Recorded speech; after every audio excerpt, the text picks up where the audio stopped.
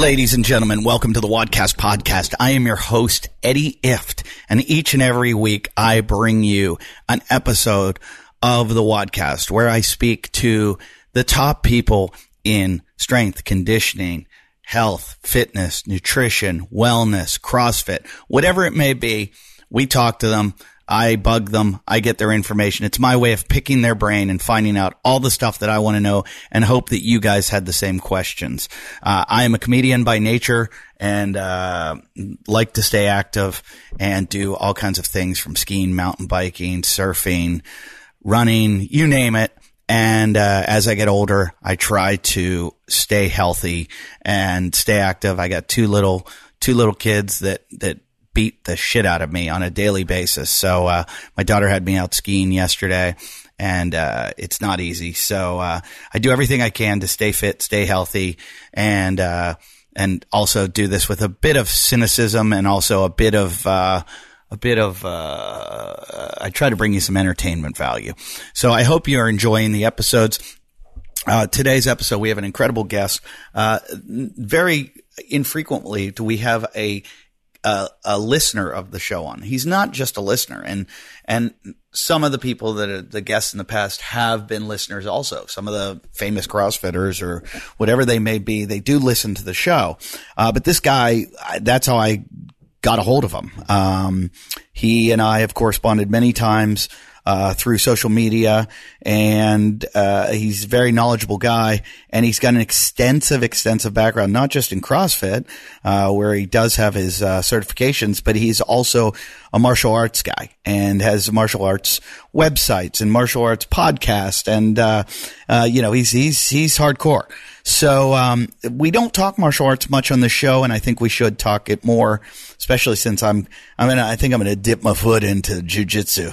Who knows? Why not? You know, when you're at the back nine of life, why not do something where you can break every bone in your body and get choked out? Sounds like fun. So today's guest is Jeremy Lesniak, who I met up with him in Worcester, Massachusetts while I was doing shows up there, and had an incredible conversation, which it could have gone forever. Hung out with him the rest of the night. He went to my show. We went and had dinner that night. That's probably the best aspect of doing this show, is getting to meet these amazing guests and spending time with them. I have an episode coming up with Louise Eberts, who is my gymnastics go-to. If you've ever been to, if you want to go to her Instagram, it's Louise Eberts Gymnastics. She's a freak. Just the best coach I think there is out there when it comes to gymnastics. Just go look at her coaching cues or coaching drills, everything for CrossFit, when it comes to gymnastics. I don't think you can do any better. And, I was telling her she's got to have seminars. So if you want to get her, find her, get her to come to your place and do a seminar, because she does them up in Vancouver and they're incredible. So going to Australia soon, and I'm leaving on Monday, and probably get James Newberry when I'm down there. I don't know who else to interview. Send me some messages if you know of anyone down in Australia that you think. I'm only going to be in Adelaide and Melbourne, but I'm willing to interview some interesting people. I might get Rory Sloan, who's the captain of the Adelaide Crows footy team. He's a really good guy and a friend of mine. And if you've ever watched AFL, they're the fittest guys in the world. So, love to hear, what makes him so special, because he is. And, that's it. So I'll be the show schedule as it comes up is, I'm going to be in Melbourne, Australia at the Comics Lounge on, that's right in North Melbourne, I believe. And I will be there, February 19th, 21st and 22nd. I'm not doing a show on the 20th. And then I head to the Adelaide Fringe Festival. The Adelaide Fringe Festival, I will be there from the 24th to the 8th of March doing shows in the Garden of Unearthly Delights. Tickets are available at eddyift.com. And then I come back and I'm going away right again. I'm sure my wife's going to love that. Oh, no, I'm not. I'm home for like a week. But I have a big show, my birthday show. Come out. come out to my birthday show. Tickets are going on sale right now, so you better get them because it sells out. I do these shows regularly, about once a month at the Comedy Store, and I get all my friends to be on the show. I've been doing comedy 25 years, so the stand-up comedians I know are everybody who has been around forever. And if they're around, I get them on my show, and it's a pretty special lineup, usually. And I'm not joking. It sells out so quickly. There's not a seat in the place. If you've been to one, you know what I'm talking about. It's one of the hottest shows at the Comedy Store, which is arguably one of the best comedy clubs in the world. I'd call it top 3. The Comedy Cellar in New York, the Comedy Store in London, and the Comedy Store in Sydney's got a great comedy store. Any comedy store, they're all great. But come out and see the show. Then I head to Michigan. I'm going to be at the Comedy Showcase in Ann Arbor, Michigan. I always love that. That's a great club to perform at. I just love the low ceiling. Makes me feel funny. Comedy is all about low ceilings and cold air. It's got to be cool in the room. Then where am I going? I'm off that next weekend. Wow. I have a weekend off. Are you kidding me? How great is that? Then I'm heading to Denver. This is a very important date. I'm doing Denver, Colorado, one night only on a Wednesday night at the Comedy Works in Denver. I want to sell this place out, and I want a lot of CrossFitters there. So I'm going to reach out to all the CrossFit gyms in Denver to try to get you guys there. And then I'm going back to Sun Valley, Idaho, to the RJO's Theater, where I was sold out 2 shows last time I was there. So let's try to sell that puppy out. That's on Friday the 3rd, Sun Valley. That's in Idaho at Ketchum Sun Valley Resort. And then I think I'm going to head up to Bozeman on the 4th or 5th. And then dates after that, Arizona, you can come see me at the House of Comedy in April. My wife's not picking up her phone. Do you hear that? That's just really annoying. Yep, she's just going to let it ring. That's what she does. She never picks up her phone. Men always pick up their phone. Women, I don't think so. Atlanta Punchline, first weekend in May. That's it's actually the last day in April, the 30th. That's a 30. And then May 1st and 2nd. May 1st and 2nd. And June, there's a whole bunch of dates. Cleveland. I'm going to do Cleveland, Hilarities at Pickwick and Frolics. I'm doing the Improv in Pittsburgh. Then I'm headed to Grand Rapids, Michigan. And then I'm headed to North Carolina, Omaha, Nebraska. Just check out all my tickets at eddyift.com. You guys have been really good about starting to show up to my shows. I have people show up. They're big fans of the show, and you guys have been great supporters of the show. I appreciate it. The ways you can support the show is a few ways. Go on to iTunes and leave a review, rate, review, comment. That's all you got to do. And it's real easy. Just write a review. I don't care. It could be funny. Just make sure you give us 5 stars because that works with their algorithm. Do you understand that? Apple has a way of ranking shows, and they can't read your review, but they can take your ranking. So I prefer a funny review. If you want to write one that's funny, but whatever you do, just please leave one. I like nice ones too. And you can give to the Patreon. That's a really nice thing to do. If you give up to $5 a month, if you do $5 a month, $5, that's $1 an episode practically.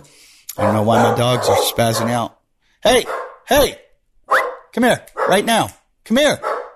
The little one is the bad one. The big one listens. The little one never listens and just barks. But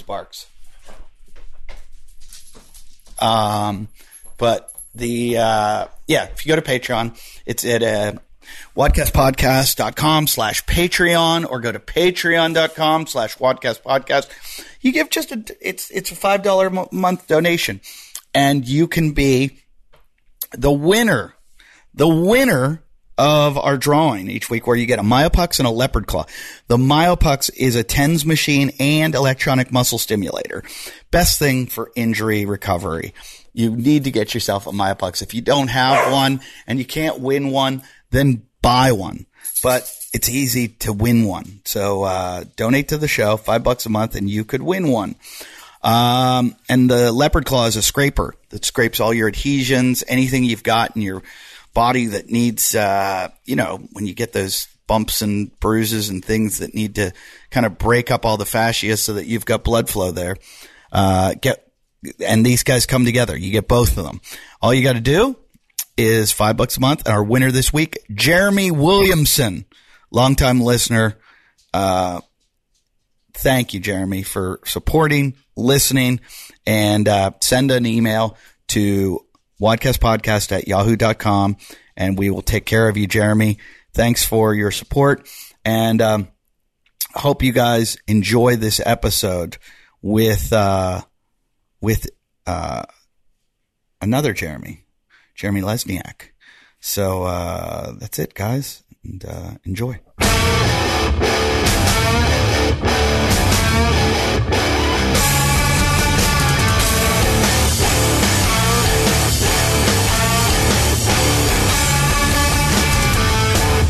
Ladies and gentlemen, welcome to the Wadcast Podcast. I am your host, Eddie Ift. Like always, it's a very strange episode. I don't know how to explain this one. I'm sitting in the lobby of a hotel in Worcester, Massachusetts. You said it right. Worcester. And I'm sitting here with a long time listener. I hate to use the word fan. I like to use the word friend of the show. Has been listening since you're like day one. Yeah. I found the show like within 3 months of launch. You guys had no idea what was going on. We still don't. There's no we anymore. It's me and Ernie. But that's Jeremy Lesniak, everybody. He's up there with Gordon Wagner and Garth Willoughby. Yeah, Gordon, Garth, what's going on? Gordon and Garth have never been on the show, though. Right. Neither one of them has ever made it. I have to admit, when we talked about this, when we got this set up, that was one of the things that I wanted to make sure we shouted out, was the fact that I am now on the show, Gordon and Garth. We had a fan on the show, friend, a long time ago, though, who had an interesting story. And, I feel terrible. I think it's like old age or just like too much shit I've done in my life now. That I have like, supposedly everybody thinks I have an incredible memory. I can remember stories. If they like make a mark on me, I can tell you like, no, man, you went left, I went right. And they're like, no, I went right, you went left.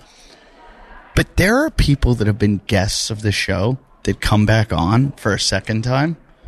And you're like, oh, welcome to the show for the first time. Yeah. Yeah. Or halfway through the conversation, I'm like, oh my God, I have talked to this person on this show before. Yeah, I have the same experience. So, I mentioned to you a little bit, I have a podcast, not at all in the CrossFit space. It's in martial arts, and, we'll probably talk about martial arts, but that's what we're going to talk about. We're coming up on 500 episodes. Wow. And in the first 100 episodes, I could have told you... Plug your show. Almost every guest. It's called Martial Arts Radio. Martial Arts Radio. Yeah. That's pretty broad and probably brings a lot of people to it. Yeah. Really good. Yeah, it's a nice... I suck at naming things. Everything we do is really generic, Martial Arts Radio. We have a online magazine called Martial Journal. But that brings people there. When people are looking and they're like, hey, I just want to get into this, or I like it, where do I find it? That's probably the first one that pops up. So that's actually good branding. Whereas when I tell people this is called the Wadcast, they're like, what's WAD? What's that Is about? this a sex show? Yeah. They always think it's like, my comedy friends think it's like all porn I'm talking about. I'm like, no. Only half the time. Sorry, I'm drinking some horrible protein shake that has like the worst things in it that you could possibly have, but I need something. Ugh. I'm going to die probably today. If I do, it tastes terrible. But I'm on the road, so I can't, beggars can't be choosers. So, what's your martial art? Which art are you a martial in? I'm pretty broad. I've been training since I was 4. 36 years of training. I've had some amazing opportunities, in part because of what I do professionally now. The weirdest thing just went through my head. I was like, throw a punch at his stomach right now and see how he defends it. The funny thing about that is it would probably end up breaking the recorder. I can see where that would go, and your fist would end up in the recorder. What would have? We'd have this abrupt cutoff in the conversation. Let's just say I was a psychopath, which I'm not. But let's say I just went like that. It would have been the elbow. Yeah, it's that elbow. Closest weapon, closest target. Okay, so same idea for defense. So what is the one that you're best at? Would you say? So I was raised in karate. You know, I grew up, 1983, back when very few people had kids classes. I just was in this tiny little town in Maine, and Daniel LaRusso shit. Yeah, I mean that kind of idea. Other than I wasn't 30 posing as a high school student with hanging out with Pat Morita. I'm still doing that. It's a good time. It's a good look, right? But just lucked out. This tiny little town offered some kids classes, and it completely changed the trajectory of my life. Are you a black belt in karate? I am. Okay. How long did it take you to become a black belt in karate? 12 years. Wow. That's always a question I think everybody wants to know, because everybody thinks about it, and everybody would like to be good at martial arts, but nobody would want to put the work in. Right. And it's interesting because we talk about that standard in the martial arts, and the standard is a black belt. And of course, that standard is completely different, not just in different martial arts, but in different schools. Okay. There are schools where you can, quote unquote, earn a black belt in a year or two, and then other schools where it might take 10, 12, 15 years, depending. Right. And they're not necessarily the same thing. Because there's no standardization? There isn't. No, it is completely left completely up to free market, and that causes a lot of frustration for some people, but do you really want to regulate it? Yeah, but I would like to kind of go to that one school where the guy's like, I'm there for a week, and he's like, you're a black belt. And I'm like, thanks, dude. Let's have a beer. I mean, you can go buy one. And then, you can buy one online right now. I know. For $4.50, and I guess I could wrap it around your waist and pretend you know how to tie it. Yeah, I don't even know that. A quarter of the people out there wearing them don't know how to tie them. So you and I are probably some similar generation or whatever.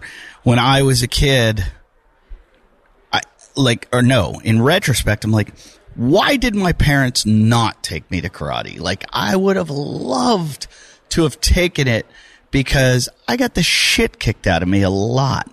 And I always wanted to, and I feel like karate, not only like if you never fought because everybody knew you knew it, so they didn't want to fuck with you. Like, there was a kid in my school, John Truchuk, who knew it, and he was like a black belt, and just no one ever messed with him. It was one of those things of like, he's like a ninja. But everybody knew I didn't know how to fight, so everybody tried to fight me because I had a big mouth. Well, I won't say that everybody avoided me because of martial arts, but I think they didn't get the reaction out of me that they wanted. People poke at you, and I mean, it's not like it's just when you're a child.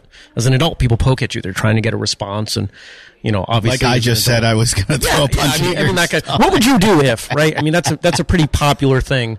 The other one that we get all the time is show me a move, and the one that I usually do is turn and walk away. Yeah, that's a funny one, right? But as a kid, I mean, you can see I'm a small guy. In high school, I was. How big are you? 5'7" when I wake up. 5'6" by the time I go to bed. Yeah. And how much you weigh? Now 175, but back in high school I was 125. Wow. And not intimidating at all. But karate doesn't work a lot with leveraging, does it? It does. And when we say karate, there are so many different styles, and there's so many different ways of teaching it. I mean, we've got the same thing in CrossFit. What is CrossFit now? It's spidering off. It's doing all of these things. And there's 7,000 hybrids now. Right. And that's, and I think one of the things that I love about CrossFit is that I see so many similarities with martial arts. And that's honestly what got me into it in the first place, is a lot of those corollaries. But did you start using CrossFit as kind of just an add to your disciplines, to add to your martial arts? You were like, well, here's going to be my conditioning aspect. Yeah. Oh, absolutely. Is it the best thing for martial arts, for conditioning? Yeah. Yeah. I think it really is, because when you've got if we take the definition of CrossFit, the broad time and modal domains, that whole thing, the idea that when you're in a martial arts class, because I'm not stepping into the ring. I'm not training for a fight. I'm training for life. To me, martial arts is about personal development. It's about, becoming better. It's a skill set. It's a community. It's all of these things. I'm not fighting anybody. I get a little bit of it, that it's something to nerd out on too. Absolutely. Like I play chess a lot, and I want to get better and better and better. Anything I do, I want to get better. I feel like martial arts is something you can I look at jiu-jitsu a lot like I look at chess. Yeah. Oh, undoubtedly. And in fact, I think that's a really great analogy for BJJ, is that it is very much like a chess match, because BJJ is interesting as a martial art because it's really hard to practice on your own. Yeah. You know, how much fun is playing chess on your own? No, it's impossible. I mean, you can practice some openings, you can, you can work through some sequences, and you can do the same thing with BJJ, but you need the benefit of a partner. You need somebody to work with and play moves. Is BJJ, do you do the same thing in chess where you'll sucker somebody into a move? Oh, absolutely. Okay.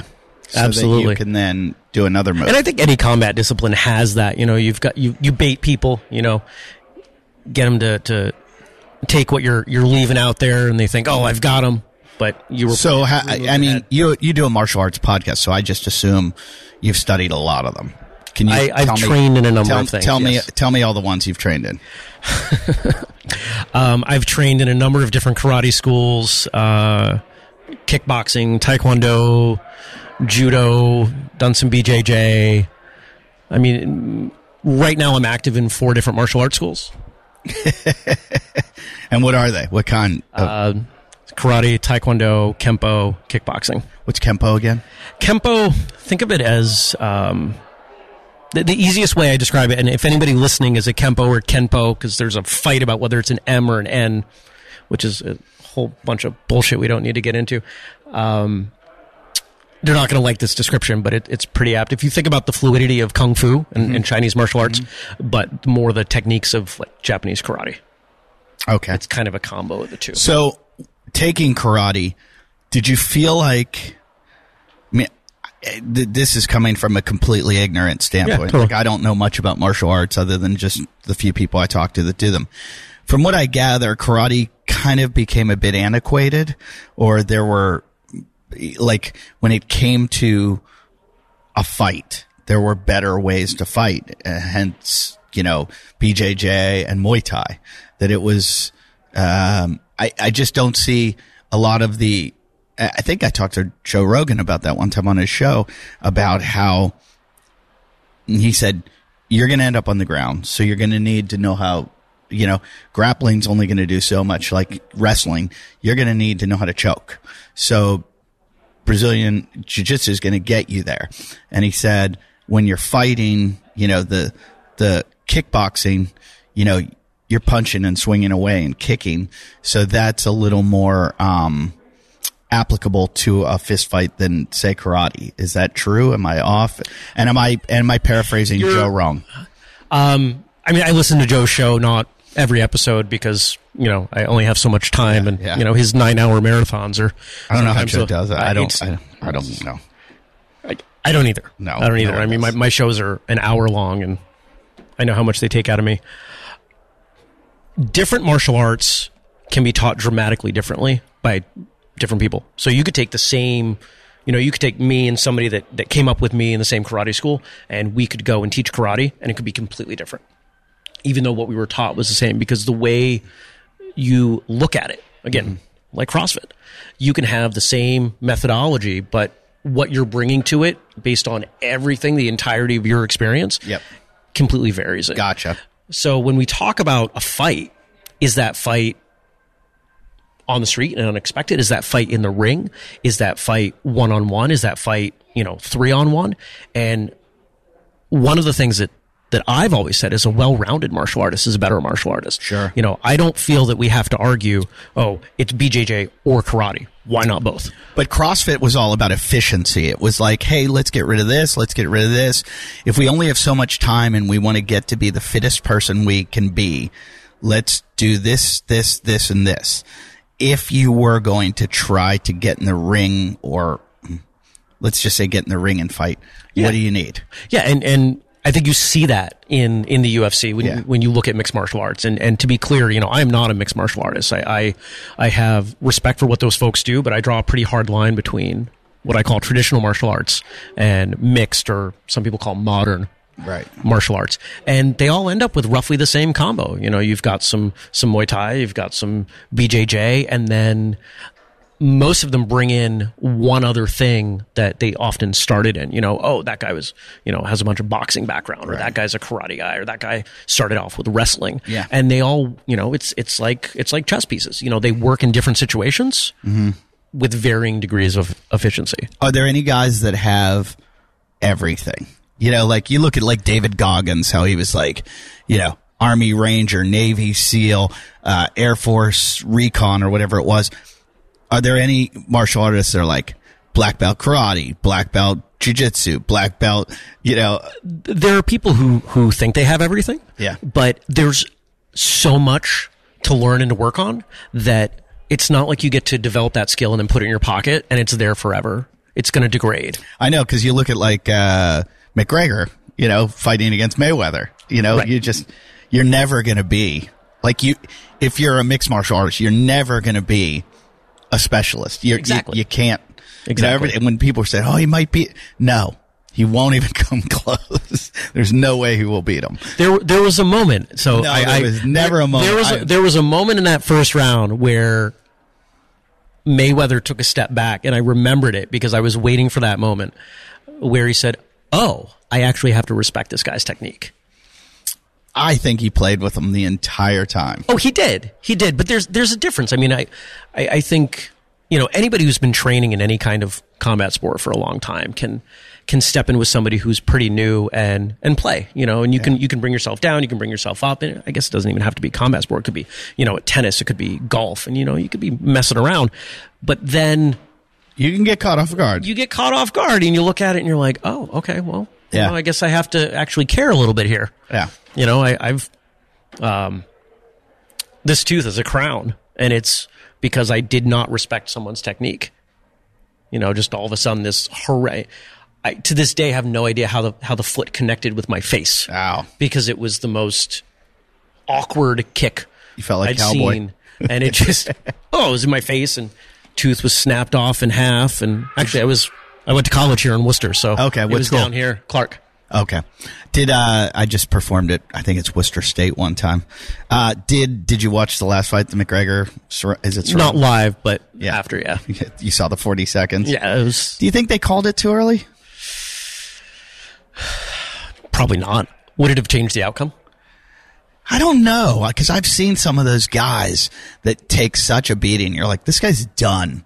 And then all of a sudden, like you said, like all of a sudden they get some kind of weird little advantage, or the other guy gets tired out, and there they go. And so I don't know. I feel like it's too much money. 80 million, 20 million. It's a lot of money. I'm going to tap out. You can punch me in the face for that much money.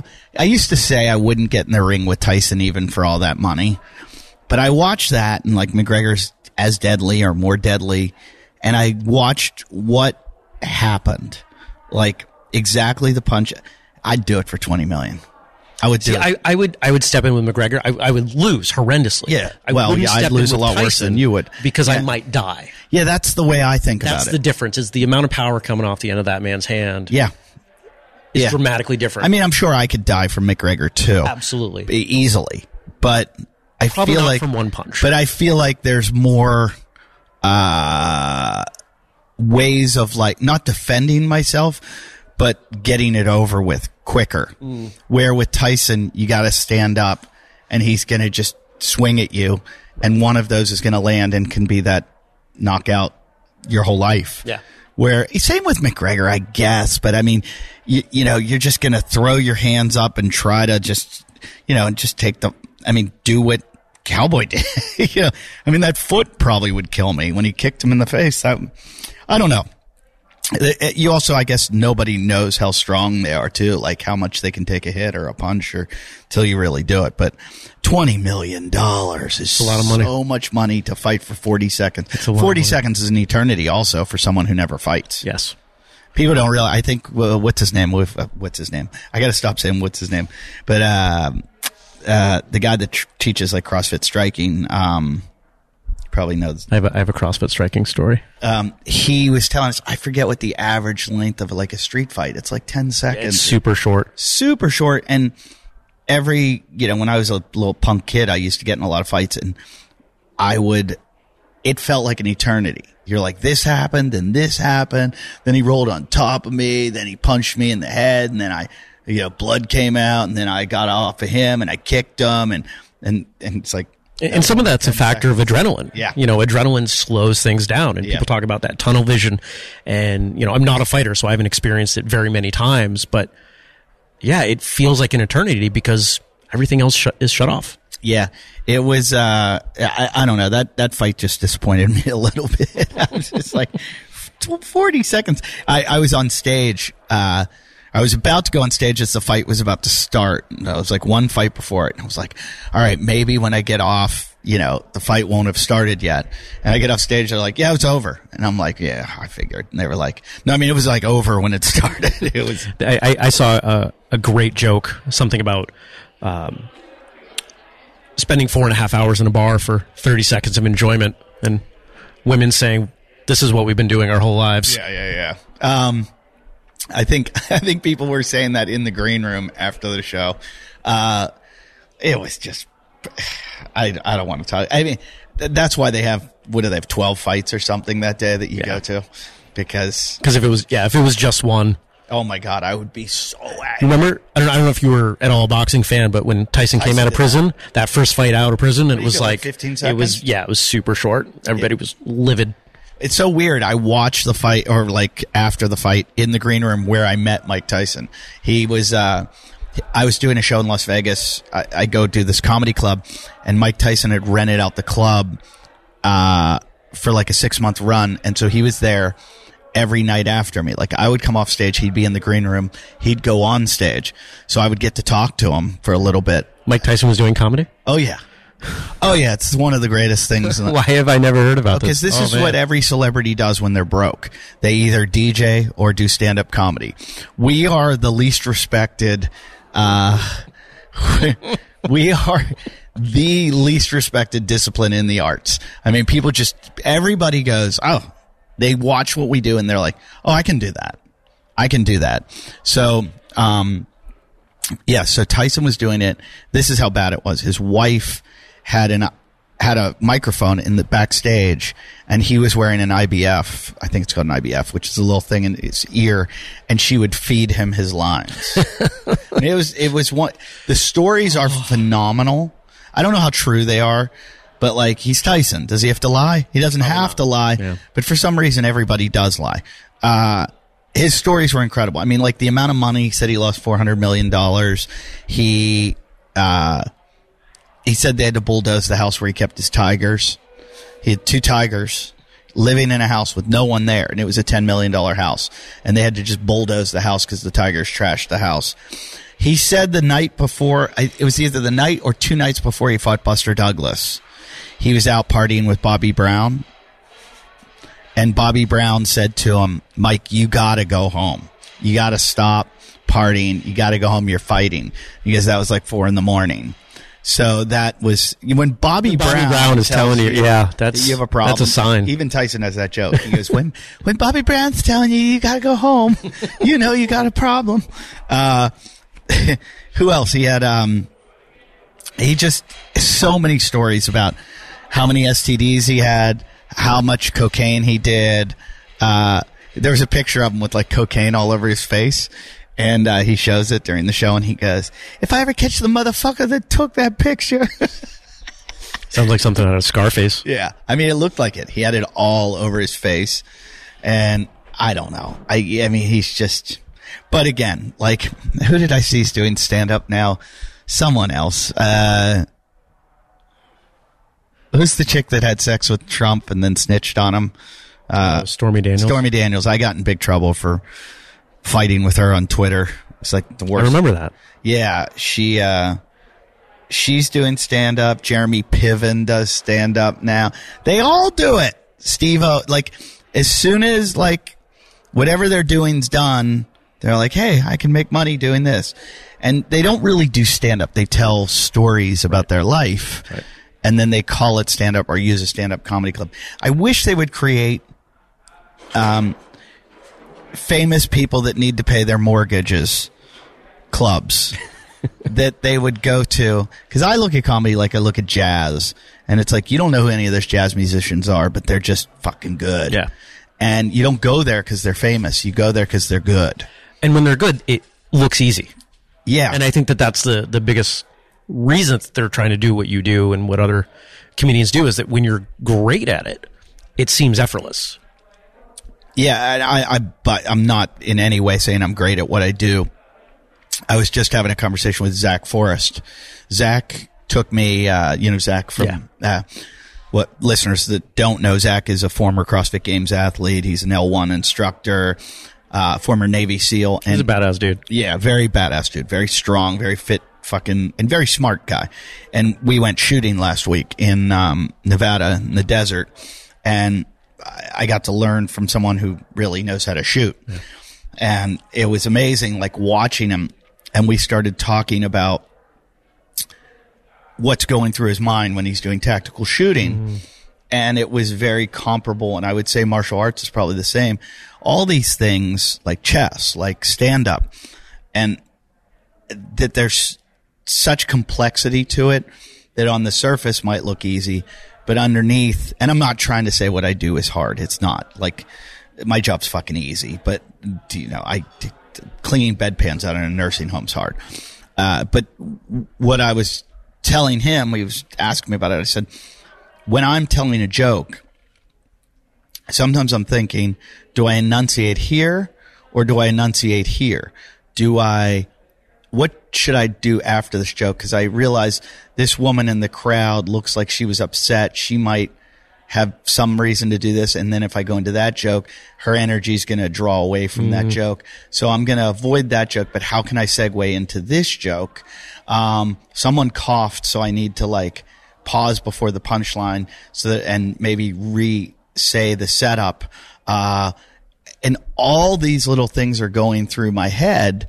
Oh no, here comes a check. They're going to put a check down at this table. So walk over to this side of the stage so that you don't focus on this attention. And like 50,000 things are going through my head as I'm calculating how to do each thing and choose through my repertoire what joke I'm going to do and what joke I'm not going to do, or even how do I tell this joke? Like, this crowd is like this, so I'm going to make it more relatable like this. This is a really, I don't want to say dumb crowd, but I'm going to shorten it up, make it a little more so I can. Yeah, you're reading the crowd. You're reading the people that are in front of you, and I think that's every bit of this. And what I was getting to, Zach was saying the same thing with shooting. Yeah. He's like, as I'm, loading, I'm going, well, the wind is this way, and I've got to get here, and there's light coming this way, and my sight's off this much, so I need to drop here, and I need to get in position here. And I was like, wow, I never thought about that. And a lot of this stuff just becomes on like a subconscious level. Yeah. After you do it over and over and over and over again. Yep. So basically what I'm saying is these people like Stormy Daniels and Jeremy Piven who are doing it don't really do it. Right. And it's funny that you say what you do is easy because you've spent so much time developing skill in that nuance. And that's something that we talk about in martial arts. It's something you can talk about in shooting. You can talk about with any acquired skill, is that you reach that stage of that unconscious competence. And in Japanese, it's satori. It's the idea that, the idea that you've completely shed your awareness because you're so dialed in on what's going on. And I've had a few moments in sparring, just in practice, where I'm completely gone. Like I'm not there. I'm not conscious. Instinct has just taken over. And in doing so, sorry, my instinct just took over. Yeah, I saw that. We have a very loud crowd. They took a look over here and decided that it was fine. Yeah. I'm interrupting this amazing episode to talk to you about an amazing product. It's an app called MacroStacks that I've been using to fix my nutrition. I have had so many problems. I was eating too many carbs. Then I was eating too many fats. And now I'm eating the right amount of protein thanks to MacroStacks. Last night I ate a huge steak. And then I got up in the morning, or 2 nights ago. Last night I ate a huge steak. This morning I woke up and I ate a burger for breakfast because I didn't realize how much protein I need. A ton of protein. And it's thanks to MacroStacks. It tells me exactly how much, if I want to build muscle, exactly how much protein, carbs, and fat I need. And I was way under eating on the protein. So it's an incredible app. And if you're struggling with your nutrition, check it out. It's a web app, and it helps you figure out how much to eat, stay on track, reach your goals, and you don't have to think about it at all. It's the best all-in-one app for counting macros. You're going to get a custom plan like I did. You're going to get recipes that fit your exact macros. Okay? So you don't have to think about it. You just, boom, it's there. You just make it. And the recipes are delicious and they're super healthy. And you also have access to a nutrition coach through the app. And there's a place to track everything. And they've got every kind of food you can imagine. I mean, like something like 800,000 foods. And if they don't have it, you program it in, you plug it in, and then it's there. So you'll have everything. What else? They've got like I said, a wide variety of recipes, and it doesn't matter if you're, a amazing chef or a crappy chef. You can figure it out. They've got them set up for everybody, and they show you how to make them in bulk to help you with meal prep or to feed a family. So like it'll have a small, portion if you just want to make it for like 2 of you, or if you want to make it, a serving for 20 or whatever. I don't know. Whatever you need, it's there. And you want to get 25% off MacroStacks? Well, just go to macrostacks.com, enter the code WODCAST. All right? Go to macrostacks.com, enter WODCAST. This is not an app. This is a web app. So if you get it on your phone and you want to keep it on your phone, just go to the web page and then you hold down and save it.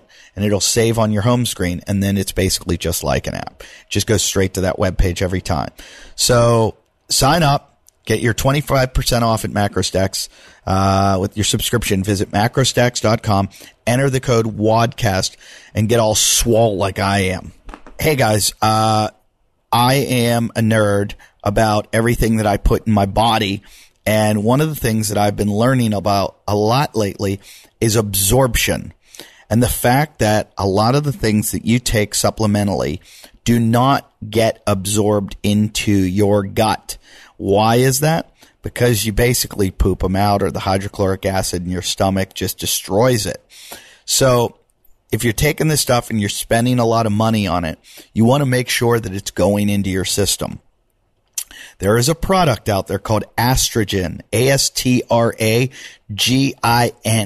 Look it up, Google it. Read any of the clinical, the research papers on it, and you will see that Astragen should be in every product you're taking because it's an absorption ingredient that's going to make sure this stuff gets into you better. It's game changing. It helps support your gut health, the absorption and the bioavailability of key nutrients. It's in hundreds of supplements already, but it needs to be in everything. It's 100% plant-based.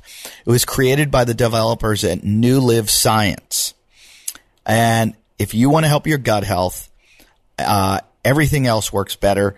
And it's the kind of thing you need. I can't emphasize this enough. How much you want to make sure that this stuff, and don't take it from me. Just go to Astragen's website or go to Google and read anything about how this stuff works. You might not see it in your product that you're taking. And if you don't, send a little message, send an email, send a tweet, send a Instagram to the company of your favorite supplement and say, hey, why aren't you using Astragen? I understand this stuff gets it into my system better. And why shouldn't I? So it's ideal for people of all walks of life, whether you're a weekend warrior, you're just like, I don't know, you just go to CrossFit once or twice a week, or you're a crazy competitor. You need this stuff. Sheesh. I almost swore during an ad. Who cares? I care. And you can find Astragen in a wide variety of supplements, so make sure your supplement has Astragen in the formula. How about this? You can't get it anywhere. You're not going to be able to order it yourself. You just have to make sure it's in what you get. Okay? Got it? Got it. That's Astragen. ASTRAGIN. Oh, this is a perfect place for them to do their selfie photos.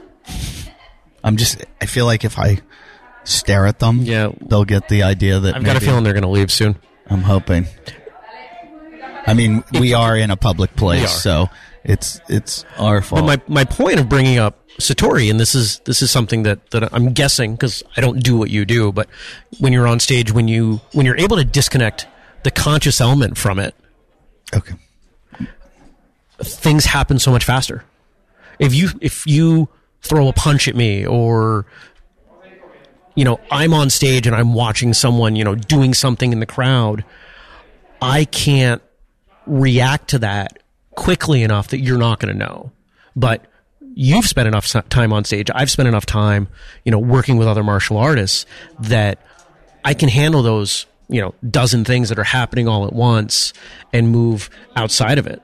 And in any skill, if you develop it far enough, there's that much nuance. I mean, there's that much nuance in CrossFit competition. There's that much nuance in, any team sport. There's so much going on. Well, I watched some basic how-to videos, and because one of the guests on here was like, you got to come to jiu-jitsu with me. And I was like, oh, God, I kind of want to learn. I just don't want to roll around all the time. And I was looking online at basic jiu-jitsu moves, and I was like, wow, this is so complex. And to have it be innate is that it's just what your go-to, it's just your natural. To me, I'm like, oh my God, this would just take so long, and that's intimidating.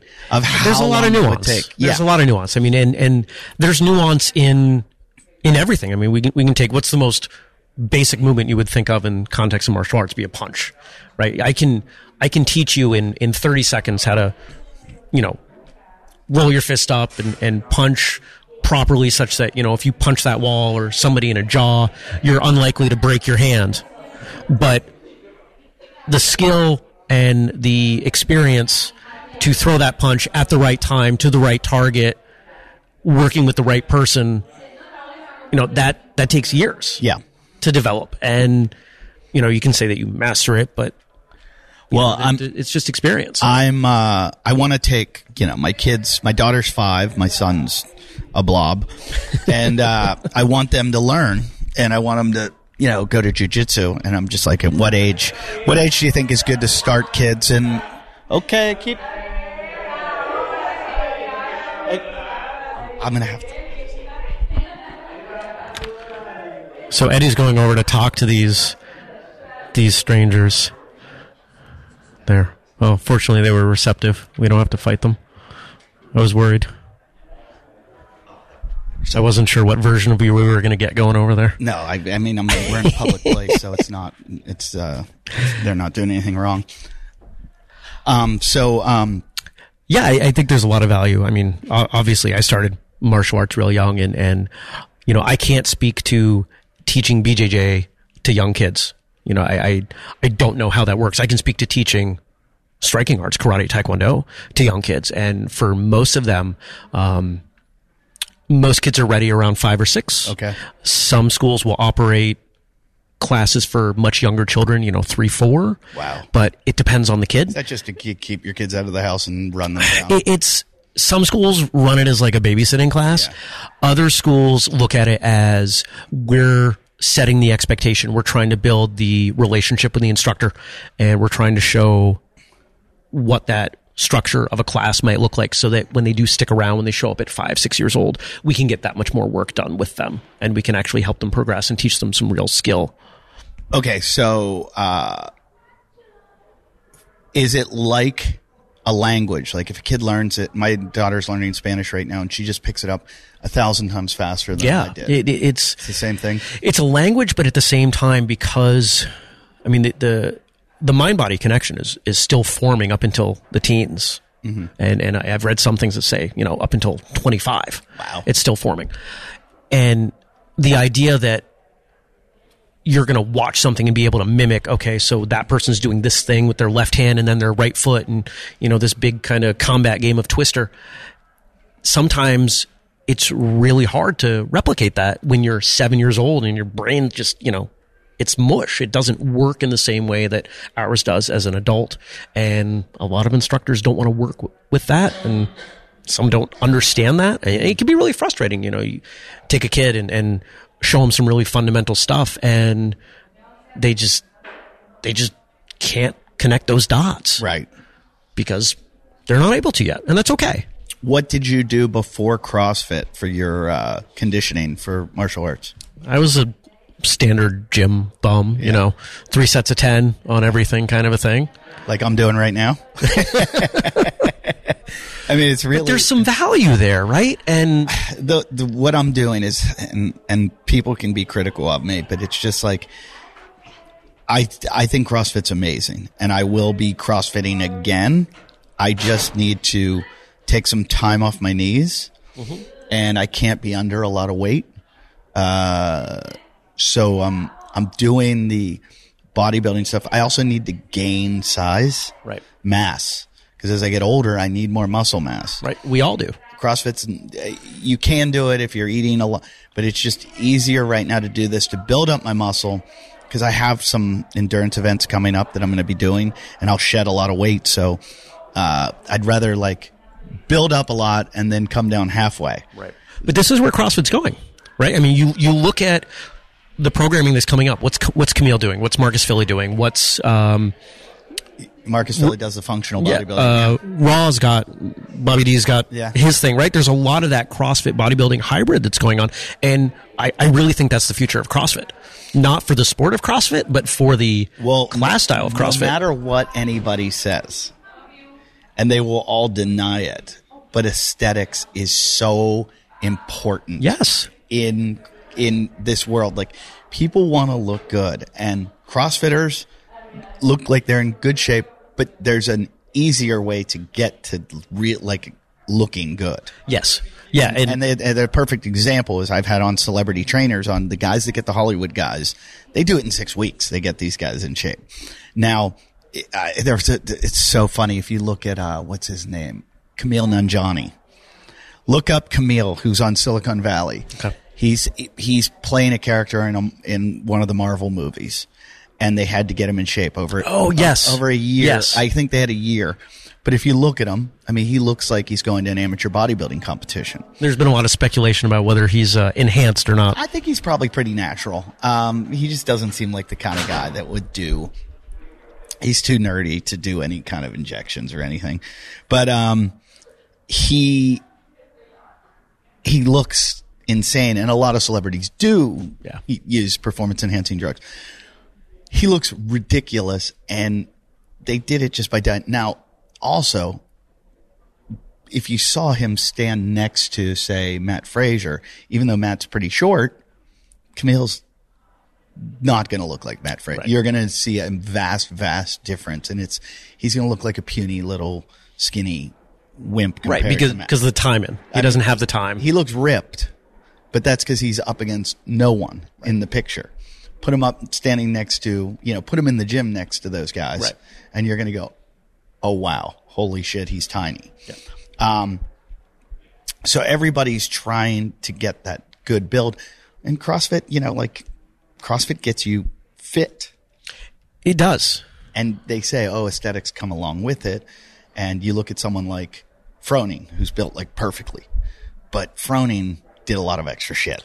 And I would argue that all those guys that look that way are doing extra stuff, that their strength prioritized, and that the Metcons are supplemental. I mean, we've heard from a number of high level competitors that say they spend, primarily 8-9 months out of the year building strength, and then those last few months before a competition, that's when they're ramping up the cardio. Because CrossFit, the way and you'll probably end up getting the hate out of this and not me, and that's fine, but I'll take it because I have no problem with that.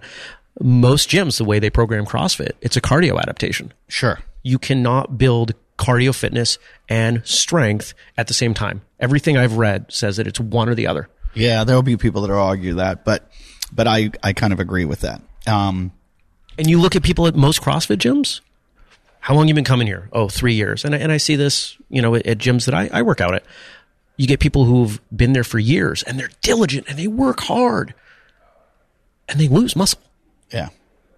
Well, that's why I just decided if I want to maintain where I'm at, I can continue to do this. But if I need, I want to do the Ironman, and I want to do, I'm talking about climbing Mount Whitney, and I'm doing a couple other things. If I want to do these things and not shrivel away to nothing, right, I need to build up. So I'm eating tons and tons. I'm using this app that I advertise for called MacroStacks, and it's just telling me you're not eating enough protein. You're not eating enough protein. You're not eating. And I mean, that's how much is it telling you to get? 200. 200 grams? 200, even over 200 grams. Wow. Yeah. And you know how hard it is to get 200 grams of protein a day? It's a lot. My father-in-law, who's the former NFL football player, just came back from UNC, just did a big test on him because of the CTE. Yeah. They did a huge test on him, like a 3-day test. And, he doesn't have advanced stages of it, which is great. Like he has, signs of it, like they all do, but his isn't progressing, and they're trying to figure out, because they're figuring this out. I probably shouldn't be talking about this, but they're trying to figure out why his is not. And I think it's a number of things. He eats incredibly. He eats well. He supplements very, very well. Yeah. I mean, it's the business he's in. He, exercises a lot, and he's active, like mentally. He's very, very active, and I swear there's something to that. Like he exercises. Oh, for sure. And, but they said the same thing to him. They want him getting over 200 grams of protein a day. Yeah. It's so funny because everybody talks about keto, getting your fats, or no carb, or nobody talks about protein. And where's muscle coming from? Bobby and Hunter are so on this amino acid trip of taking perfect aminos. And a lot of the nutritionists I talk to are like, yeah, well, if you can't get it from your food, and it's like, you can't. It's hard. It's hard to eat that many. It's really hard. Have you heard Wellborn's story about CTE and how he reversed his? You might want to look into that. He was pretty open about it years ago on his show about how he was talking about how, and my apologies if I'm misremembering some of this, but he would call somebody and then 5 minutes later call them and have the same phone call again. His brain was that bad. Whoa. And so somebody kind of intervened, and he basically went keto for 2 years, really strict medical grade. I believe he was under supervision. Yeah. And his before and afters showed that he reversed it all. So I'd be curious to see that because Dylan, who's on the show here, Physiologic, who does the show a lot, Dylan Farr, he was a pro snowboarder and has many, many, many concussions, has had all kinds of screwed up things happen from it. And that's pretty much what he adheres to. He wouldn't say it's a keto diet. He'd say it's a nutrient dense diet. But there's very little carbohydrates other than cruciferous vegetables and certain things. I mean, he experiments with everything. He's hardcore. But I just had a friend people don't realize how bad just a concussion can be. Yeah. When you're damaging your brain, it's think about tearing your hamstring or breaking your ankle. When you get a concussion, you're damaging your brain. Right. And everybody thinks because we've all had them or had a few of them. I've had a whole bunch. I can't tell you how many I've probably had on a low level. Yeah, but I just don't attribute. I don't put myself in the category because I'm I did play football, but never at that level. I did do this, but never at that level. So that doesn't make a difference. They all add up. Yeah, your brain doesn't care what you were doing when you got the concussion. And so I don't know how much damage I've done. My buddy just got one surfing. He was in that Jaws competition, and a 40-foot wave came down on his head, and he's all fucked up from it. So it's I've heard that about surfers. They say when they get ragdolled under the water, they're all getting concussed. Yeah, and the evidence, and I'm not a researcher. I look, I read, and everything says that, carbs right after that are the worst thing. So, if I'm coaching, whether I'm coaching martial arts or CrossFit or anything like that, when somebody bangs their head, hey, I'm not a doctor, I'm not a nutritionist, don't listen to me, but watch the carbohydrates for a few days. It just seems like if you're not going to burn glycogen, burn it up, you shouldn't have it. Like I try to stay away from it as much as possible. When I did my long run, I did it the whole time because I was like, I'm burning this. This is my fuel. Right. It's the easiest thing to process. But if I'm not going to burn it, it shouldn't be in me. And more I'm seeing that with everything. And I don't consider vegetables I don't put that in the same category because there's so little calories in them. And nobody ever got fat eating vegetables. Yeah. Except for corn. Corn will make you fat as fuck. Corn or corn syrup? Have you been to Mexico? There's do you watch Hassan Minaj's show on Netflix? A little bit, not really. There was an episode where they're talking about high fructose corn syrup, and basically you can correlate the introduction of corn syrup to obesity. Yeah. Every country it's gone to. Yeah. You know, and then they were talking about Mexico a lot because it was like 50 years ago, Mexico was like the picture of health. Yeah. And then we were like, oh, try this. Instead of that Coke with the sugar in it, let's put some try this HFCS in there. And it's the worst thing in the world. Yep. But if we could just stay away from that. I mean, it's everything. It's so funny because as soon as I start talking about it, it's like people think I'm dogmatic and they start to get upset with me. So I have to shut up. But I'm like, I tell people that are on the same page as me, it's like we're the living among the zombies. Yeah. And the zombies, you can't talk to them. They don't want to hear it. And you're like, zombies, we can save you. We can bring you back to the living. But you got to get away from that. That shit is, and I'm guilty too. I'm being a hypocrite because, you know, if you put it around me, I eat it. And once I start eating it, I can't stop. But at least you're making the choice. You're making a choice based on the knowledge that you have. And I'd also like to see it, you know, I'm not a Democrat or Republican, but I don't believe in so much regulation. I'm like, you can't make this stuff and you can't make, but I just think we've got all these huge healthcare problems. We can't afford to pay the healthcare in America. This is why we can't afford. That's the one thing. Whenever all these Democrats that are talking about single payer and blah, blah, blah, it's like, you're all liars because we can't afford it. We can't as a country pay for it because of our obesity epidemic and the diabetes and all the health problems. If you really want to trip out, if you want to nerd out on this, take a look at the corn subsidies. Oh, it's ridiculous. And how much those subsidies end up costing down the line in healthcare. Well, not only the healthcare problems, our immigration problems are due to corn subsidies. No one talks about this ever. Lawrence Lessig did in his book Republic Lost, which I love. And but what happens is when people talk about, these immigrants and build this wall and everything, that's great and everything, but it's a little more complex than you think it is. Mexico used to grow corn, and that was where they made all their money. They farmed corn. Well, we subsidize the corn industry in America so we can make corn for next to nothing and sell it for next to nothing. Right. And these corporate farms don't need our subsidies, but they lobby to get them because why not? If you're going to get all this extra free money. So they get the money, and so then they sell the corn at such a cheap price that it put all the Mexican farms out of business. So all these people that are trained farmers, that's what they do for a living. Where are they going to go get work? Well, we're prospering in America, so they come here to get jobs. Right. So it's just such a complex issue that building a wall is not the answer. And anyone that, you can't argue with the people that want to build it. They're like, you're for open borders. And no, I'm for pragmatism.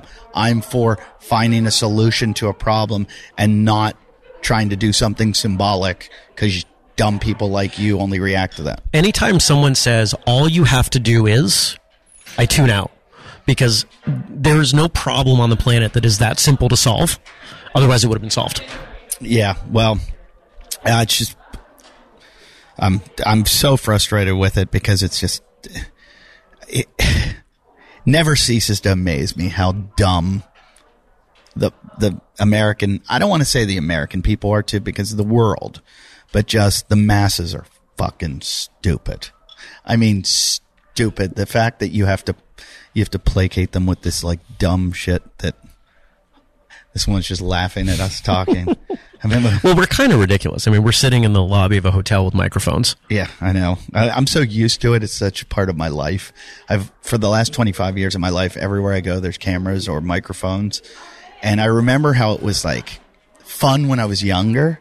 And I was like, look at me. And now I'm just like, it's just second nature. I filmed something this week in San Diego. I'm working on this project for Surfer Magazine, and we had 2 jet skis, cameramen on the jet skis. I'm getting towed into waves, and there's like cameramen all around me, and I'm like, and in a moment I just thought to myself, if I was just a dude surfing out here and I saw this, I'd be like, who is that asshole right there? Right. And I'm like, who's that guy stealing my wave? Yeah. And that's what I was thinking. And I'm like, I'm that asshole. I'm that guy. And it's just been my whole life. I mean, you've been that asshole your whole life? Yeah, for more than half my life. I have been that asshole that I knew about it in the beginning. Now it doesn't even faze me. I'm just like, oh, this is an extension of my life. Yeah. So you started your podcast how long ago? 5 years. 5 years. That's a little bit after, I think we were about 8 years old. Yeah, you started the show. So funny story about that. So I found the show, must have been 2012, spring to summer 2012. Yeah. And, you were on like episode 12 or something like that. And right about episode 20, I drove from Vermont to New Jersey for my L1. And so what did I listen to? I was like, I'll listen to all the back episodes of the Wadcast. And I remember even tweeting you guys, being like, if I fail my L1, it's your fault. Nobody's ever failed an L1. I almost did. I was like 2 questions off. But I keep saying I should go just for fun, just for shits and giggles. I don't think anyone in the room would enjoy you being there. I can't see you staying quiet. They start talking about handstand push-ups, you lose your mind. I would declare war. It's funny. But I agree with you. It's the one movement that needs to come out of CrossFit. I was talking to Dave Castro today, and I'm going to interview Dave, and I was looking on his Instagram, and he was talking about how bad he is at handstand push-ups, and he hates them. And I'm like, dude, get rid of them. You program them. Get rid of them.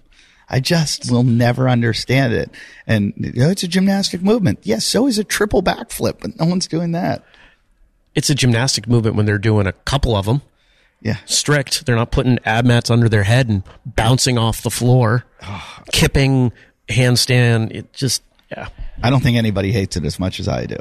It's funny, since I declared war on it, I just won't do it. I will not ever do it. I do them once in a great while just to I was good at them, remind everyone that I can. I was of like all the things I've done, it was one of the things I actually was good at. Deadlifting and handstand push-ups. So Diane was like my specialty. Right. But I just, every time someone says to you, I have a bad back, and you're like, oh, really? Or I have a slipped disc or a herniated disc or whatever it is, neck, thoracic, cervical, lumbar.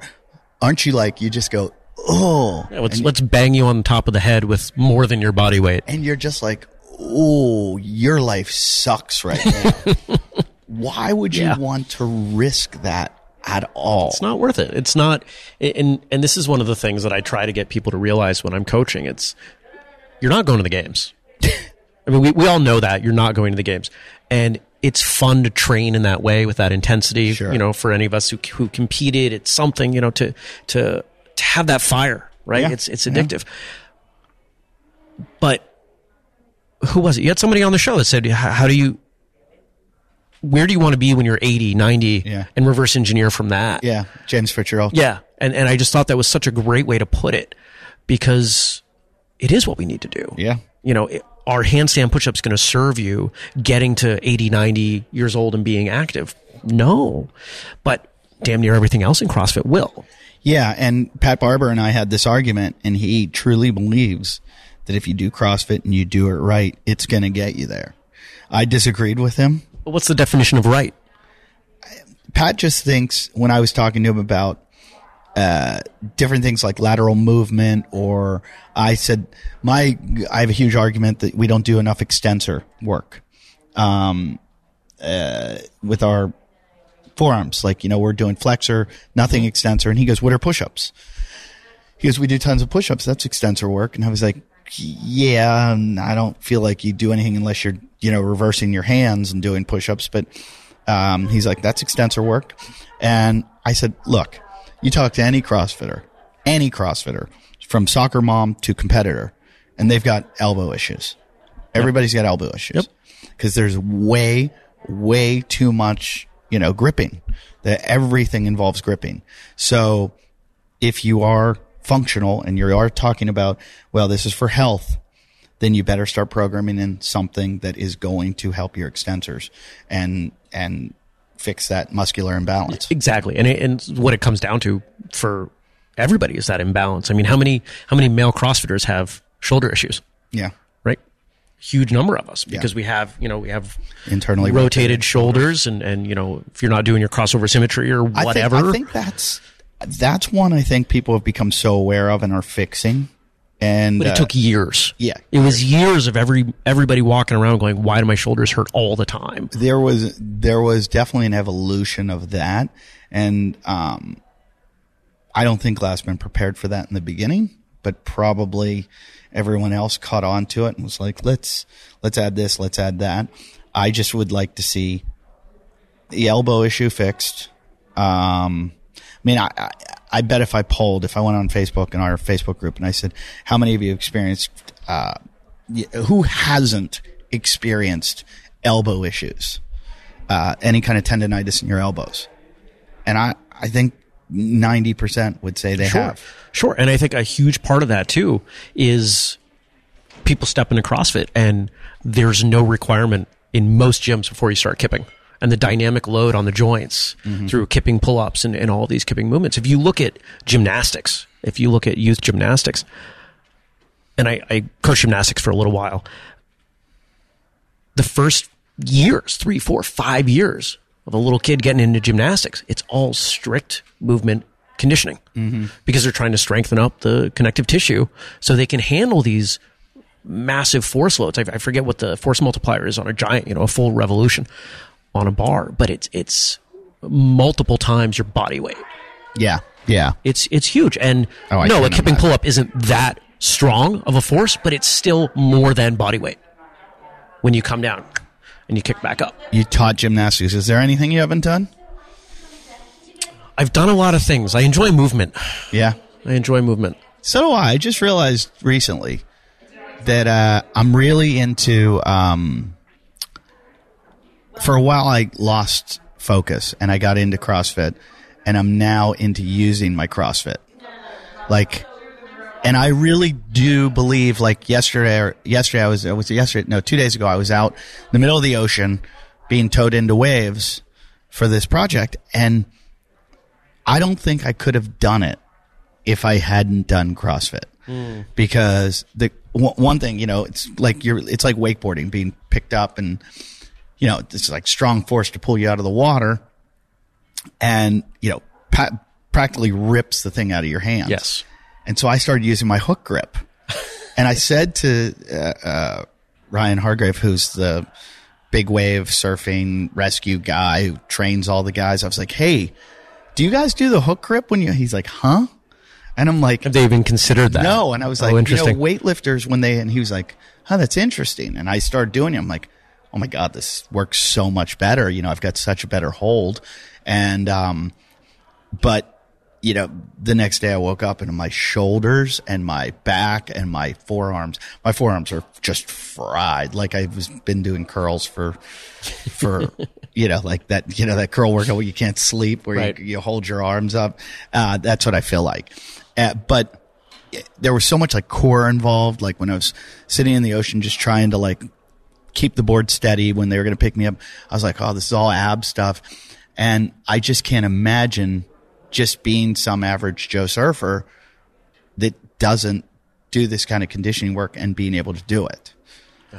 So I like using my CrossFit. I like going mountain biking and skiing and surfing. And, I was skiing with a bunch of guys recently in Tahoe, and we went all the way out of bounds, and they were like, "Hey, where'd you get this?" You know, they're all like intense skiers and do this all. They're like, "Where'd you get this cardio?" And I'm like, "CrossFit, give it a try." You know, like, you know, it's all movement. Yeah. It's all movement. It's all movement done in different ways. There are only so many ways the body can move. Yeah. You know, and you use different movements in different ways. I mean, I can punch someone in the face, and that's very similar to an overhand stroke. You know, swimming. I mean, it's all the same stuff. So you get enough of a foundation, whether it's through martial arts, it's through CrossFit, it's through gymnastics, and you start looking at the next thing, and it's not that different. It's not like you're completely starting over. You have reference points. And so when I learned CrossFit, I was like, oh, okay, you know, I'm referring back to my physical knowledge from martial arts and, you know, parkour and all the other things that I've done. They all do tie together a lot in, you know, all the athletic movements and everything. So any kind of base you have. And I think, you know, I've said it a million times, and we should be teaching as again, I'm not a Kool-Aid drinker, but I think CrossFit should be taught in schools. I think it should be added to physical fitness, and you teach it as a way of strength training and conditioning. And I just, any school that's doing it, I get messages all the time. Our school does it, or we've instituted it, or this or that. And I'm not saying as intense as, you know, Tia Claire Toomey's doing it. I'm saying on a basic level to teach it in schools, you're just going to make a more well-rounded athlete and somebody who can handle, you know, life and functional to be functional. I do think, as I hear the Chinese whispers, that they've kind of, I feel like CrossFit's dropped the ball though. I really, really do. And I'm worried that we're in this like weird time, and there's shit's going to go down. What do you mean by shit's going to go down? What kind of? This is an interesting subject that I'm going to bring up that I might regret. Oh, I'm pumped. Bring it on. How old's Greg Glassman? 50s? No, way older than that. Is he? Yeah, he's in his 60s. And, you know, he's getting towards the, you know, he's definitely on the back nine. And let's say 10, 20, 30 years, what he could have left in him. What happens when someday Greg Glassman passes away? What happens? Who takes over? Where does this go? Who is running it? Who is in charge? How does it continue? Who owns it? Do you really think Greg is driving CrossFit overall now? As an organization, yes, but what about... Absolutely. So here's my theory. I'm going to get to it. So Greg was driving it with a bunch of disciples. He had a whole bunch of disciples, and they all were the guys that started it. You know, you look at the guys who were at the first certs, the guys who started the first affiliates, the guys that were the OGs of the games. Well, as they kind of matured, most of them have gone off to do their own kind of thing. Yes. Because, and maybe I am being critical. I don't know. You know, this is just from a, you know, outsider standpoint. They obviously left because they weren't being taken care of as well as they could have been. You know, if you pay people well, or, you know, they don't want to leave. They want to stay and be part of it. But obviously all these people, and I'm not naming names, but I mean, it's pretty obvious that a lot of the big names have gone off to create their own kind of hybridization of it. Yes. Okay. So they're now no longer part of it. They've used what they learned from it and went off and created a bastardized version of it. So they're no longer in part of the mothership.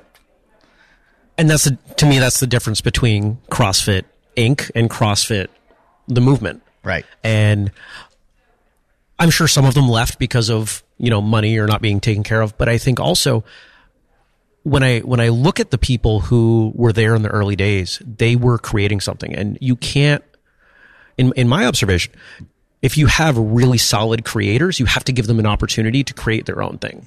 they're not going to thrive under someone else's. So let's look at this. CrossFit for kids, CrossFit striking, CrossFit football, CrossFit endurance. Where did those all go? They went off to do their own thing. Right. Because they got squashed under CrossFit. Yes. Well, so now you've lost your disciples. But the methodology is still there. It's just methodology's there, but there's nothing to. What I'm saying is, in the future, what is going to propel the methodology further? It's already out there. I don't think you can close Pandora's box. No, and I think, but you can, because CrossFit was nothing that hadn't been done before. People have been doing strength and conditioning forever. Right. He tied together all these aspects and created it under the umbrella of CrossFit. Well, the umbrella of CrossFit, at some point, how does it continue? I don't think it needs to. So this is a conversation that I've had with people.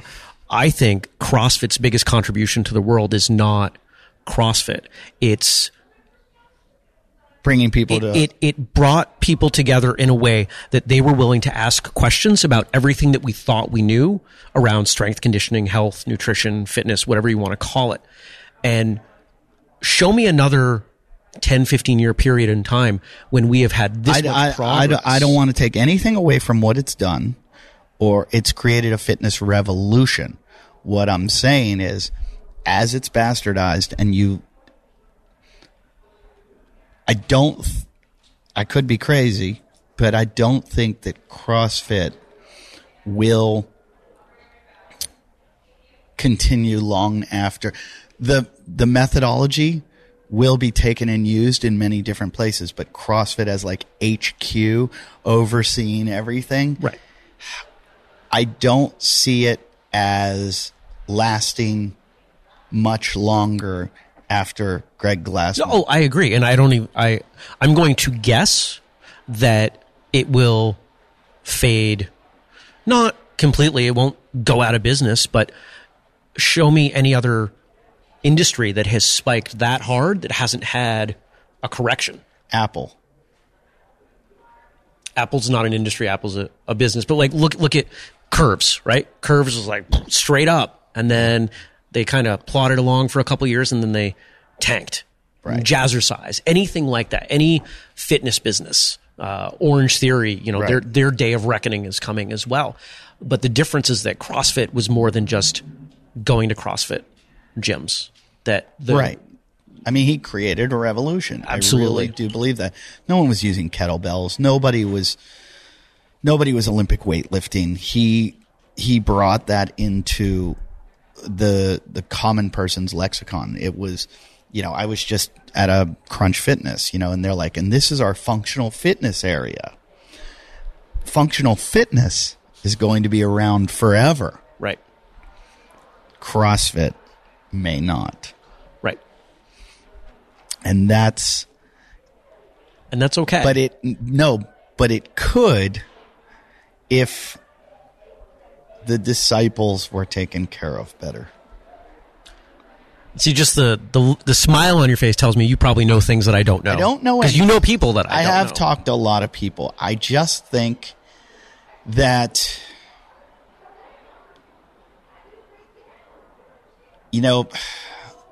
I heard they all, I know nothing. I heard they were all paid extremely well. For a long time, I heard that about like any of those guys that worked in CrossFit Media or whatever were all taken care of really, really well. And that's why they all were so militantly loyal to it. That loyalty no longer exists, I don't believe. Because when you fire somebody, right, they're not loyal to you. I mean, they still might see you as the hand that feeds them, so they're not going to bite it. But, if there's still a chance of getting something from you, they're not going to, but they're not loyal to you like they were. The loyalty in CrossFit was scary. I mean, they were like, I felt like you were on the Death Star. Yeah, and you know what? I think there's a moment when that changed, and that's when whichever one of the Russells got axed from that that issue there. The gay issue. Yeah. Like the gay issue. It sounds like I sound like. I let you say it. I wasn't going to say it. I sound like a gay. The gay. I mean, he made some comments. He said some horrible things. Yeah. So, I just think, and people get mad at me for doing this. I'm doing it again. Episode 1, I think I mentioned it. I go, it's going to bastardize. Mm-hmm. Eventually, no one's going to need it because everybody's going to know it. Right. And you see gyms de-affiliating. Yeah. And I'm watching some of the gyms up in our area that are, even though they are affiliates, they're not using the word CrossFit in their social media. Yep. That they're preparing for that separation. That's a dirty little secret that no one wants to talk about. And I'll say it. Everyone I talk to, it's a conversation. When somebody's opening a gym or whatever they're doing with their gym, the first question is, are you affiliating? And then there's so much talk of not affiliating. And what do we get from affiliating? What don't we get from it? Is it worth this money? Is it not worth? I mean, in the whole scheme of things, is $3,000 that much money? I mean, like, shouldn't you affiliate? But apparently it is that much money to them because a lot of gyms are not. And I'm sure you're going to hear stats from CrossFit that say, oh yeah, we've got, we're 10% more affiliates than we've ever had this year. Right, and that's international growth. I mean, no business is going to tell you. They're not going to come out and say that they're not doing well. Right. Yeah, they don't have shareholders. They don't have to tell so they can tell you anything they want to tell you. But just from my experience, go on, like, I used to go on Google Maps. Whenever I get to a city, I Google Maps and look for CrossFit gyms, which is the closest one to me. That's the one I'm going to. And it used to be like 10, 20 of them, Now you Google it and some of them will show up, but it'll say so-and-so performance and so-and-so strength and conditioning. And they obviously still have an affiliate then, but they no longer have it in their name. Yep. Now, why would people be changing their names? It's marketing in some way. Why? What I think you want me to say is because the general public feels that there's a negative association with CrossFit around injury and whatnot. And I think that that's probably true for some of them. My suspicion is that some of them are watching what is going on and the political push. CrossFit going after the NSCA, CrossFit going after Coca-Cola, and all these things that are happening. If I was an affiliate owner, that would make me nervous. Sure. I affiliated to open a gym, not to be associated with, a political group lobbying, some very powerful corporations. And what's the blowback like on that? I don't know. What's the safest thing for me to do? I'm going to affiliate, but I'm going to be really quiet about my association. So there's a splashback. I'm getting too into it because I do know a lot of inside information. But these next couple of years are just going to be very, very weird with what's going on with Reebok, what's going on with the games. Look, everything's evolving, and I talk because it's content. And it's usually like I put stuff out there that is stuff that I've heard that I probably shouldn't talk about, but who gives a fuck? That's the best stuff to talk about. I know. But I feel like it's so funny when I go to a gym and I meet someone who is a listener to the show. They just start talking. I'm like, fuck, I forgot I put that out there. I don't know if I should have. I don't know if I should have released that information. Sometimes, I don't know. I can't imagine being so big as it's going to be interesting meeting Dave Castro, and if he's ever listened to the show and goes, oh, you're the guy that said this. I can't remember how many probably things I've said that he'll go, like, I don't know. He might punch me in the face and I'll be like, what was that for? And he'll be like, you said. Like, you've probably said a few things about him that weren't punching in the face. And I'm like, I don't remember that one. So, when you do this stuff and you do it every week you start forgetting. It gets blurry. I get that. I totally get that. and your positions change. It's like all these the guys in the political pundits. You watch them and you're like, they're just talking to talk. Mm-hmm. It's their job, and they got to fill time. Yeah, and they're just making shit out of, and they're finding stuff, and they might say something. People go, but you said this 2 weeks ago, and the guy's like, that's why don't ever take those guys seriously, because they are just trying to be entertaining and keep you watching to push you into that ad. Yes. And so basically I'm saying stop listening to the Wadcast podcast, because all I'm trying to do is push you into the next ad. So this ad is brought to you by Try. So how much fitter are you than all the other martial artists thanks to CrossFit? Most. Yeah? Yeah. It's the biggest change that happened from CrossFit is that, so in the traditional martial arts world, testing time, testing for your next rank or whatever is a big deal, and it's something that a lot of people will prepare for. And these tests, depending on the school, depending on the rank, could be anywhere from an hour up to, some schools run multi-day or even week-long black belt, high rank tests. And it's not just showing competency, it's showing strength and conditioning and everything, because in a lot of schools, the idea that you can adequately defend yourself is an important piece. Sorry. Was your battery dying? No, it just went dark. Okay. Once I started doing CrossFit, I no longer had to prepare for the strength and conditioning part. Right. I didn't have to go out and, log miles or hop in the gym or whatever else to prepare. I could spend my time preparing on technique. I could spend my time working on my forms and the other things that, I wasn't doing multiple times per week. With your experience, have you seen, I feel that all these OGs of CrossFit that I'm talking to are all moving into BJJ. A lot of them are doing Brazilian. It's the adult male nerd physical chess. There's something about it. There's this like bro culture that I just talked about this recently. All these guys I know do CrossFit, they do jiu-jitsu, they surf, and they mountain bike. It's like that's what they do on a regular basis. It's like the football, baseball, basketball. Right. Everybody used to do football, baseball, basketball. Now it's CrossFit, jiu-jitsu, surfing, and mountain biking. Yep. And I'm guilty of it. I always BMX biked when I was a kid, so mountain biking was a natural progression. I surfed, got into surfing, always around the water, but I'm not into jiu-jitsu. I got into CrossFit, but now I feel like I'm going towards it. I just have to learn it because it's a part of being a man. You don't have to. I think everybody should have some kind of something's drawing me towards physical discipline.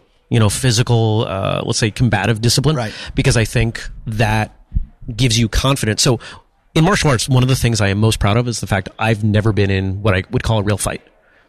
Wow. Not because you don't have I'm afraid to or I'm scared to, but because my ego is such that I have nothing to prove to anyone. Let me ask you this, though. When I have been in real fights, the adrenaline goes through the roof. Yes. The fight or flight is ridiculous. It's like nothing you ever experience. And it's not good. It's not a fun feeling. And when it's over, you're like, holy shit. I'm sure there are guys that enjoy that and get a buzz off of it. And there are many guys like professional fighters who've learned to control it, that they don't even get that fight or flight while they're fighting. But for someone like you that's completely trained, don't you think that if you did happen to get into a real one, that your adrenaline would shoot through the roof? It would. It absolutely would. And I'm fully aware that because I have not, there are a lot of things you can do that will create that adrenaline spike and will simulate, but I've not crossed that threshold. I've not been there where the consequences are, my life, my health, right? I've not gotten to that point.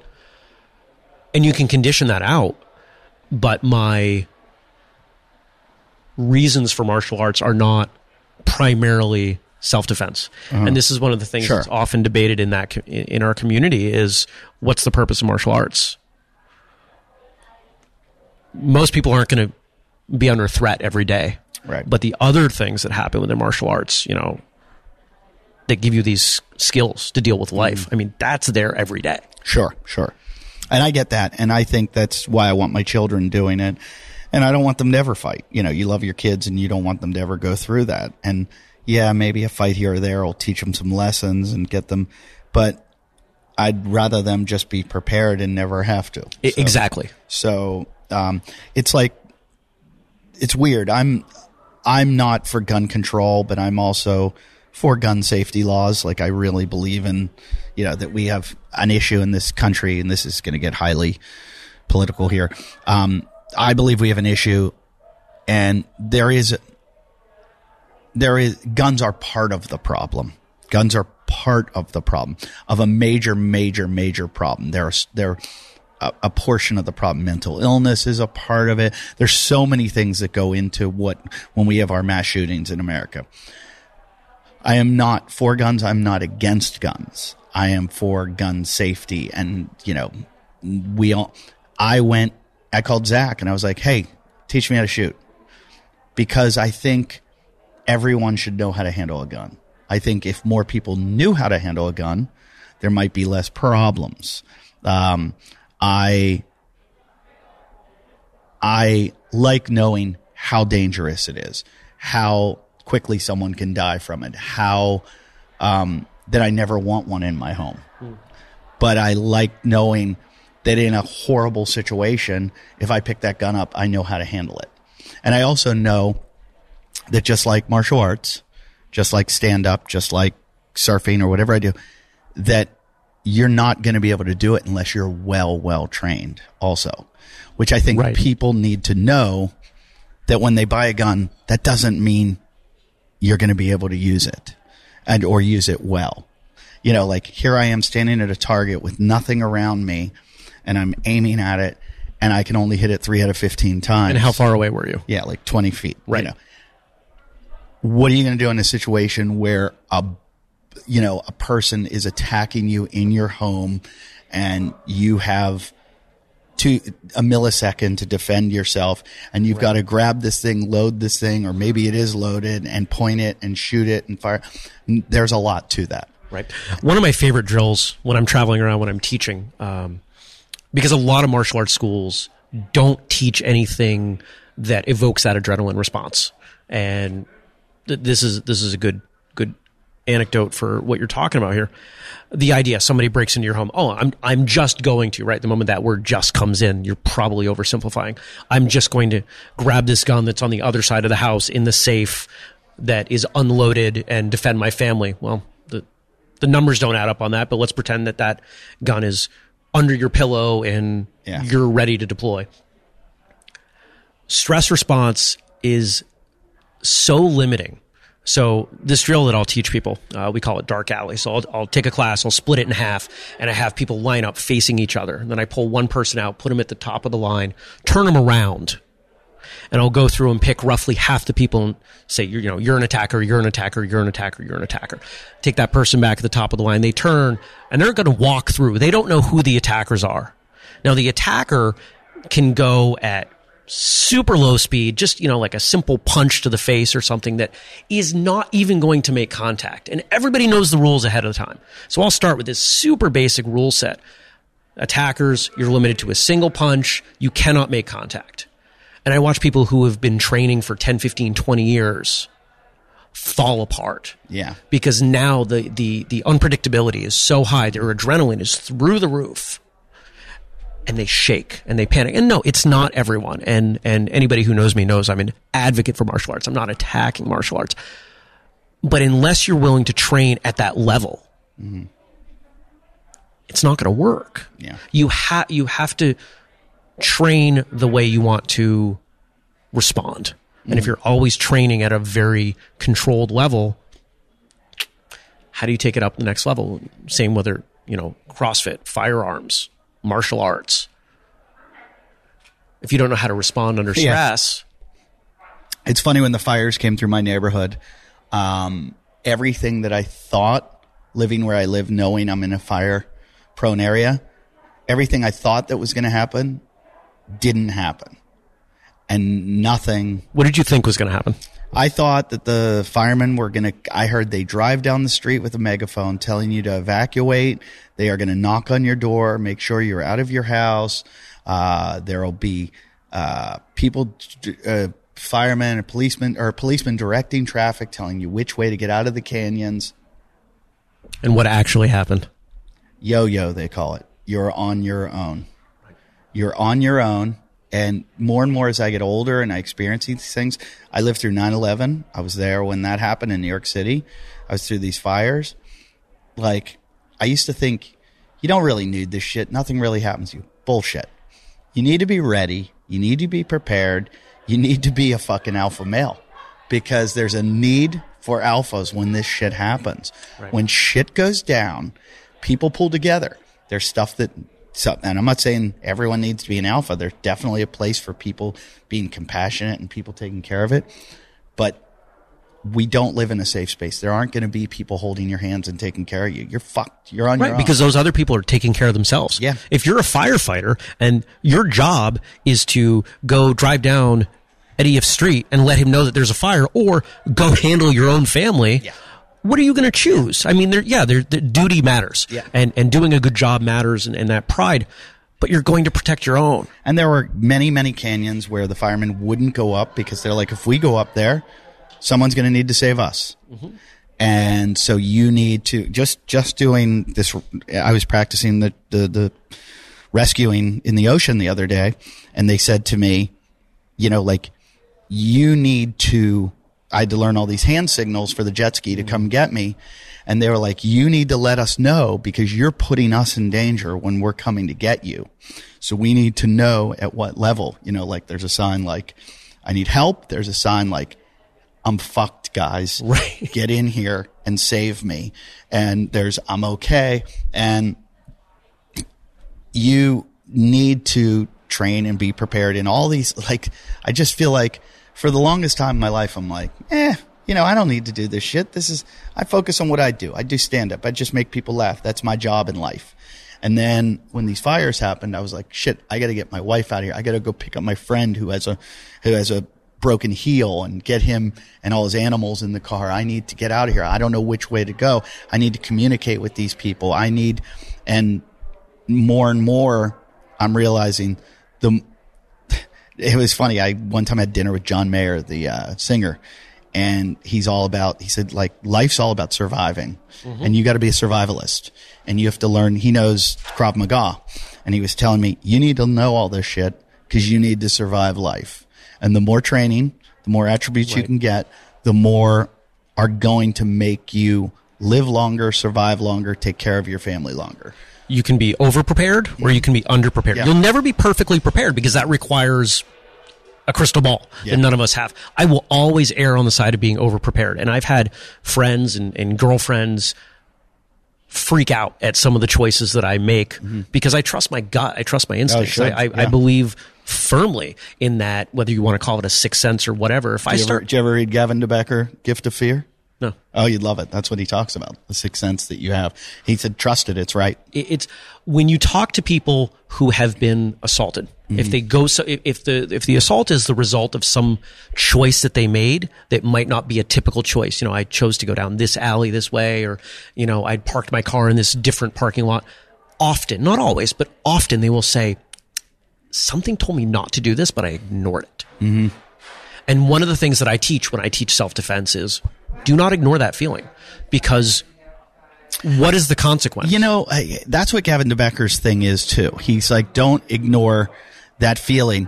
But I have that feeling all the time.